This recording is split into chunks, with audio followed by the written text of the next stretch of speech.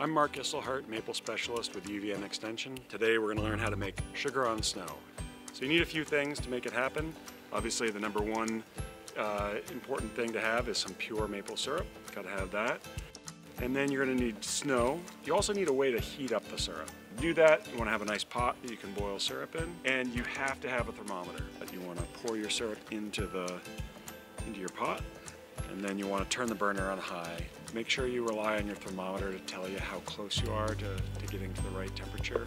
And we're shooting for about 235 degrees Fahrenheit.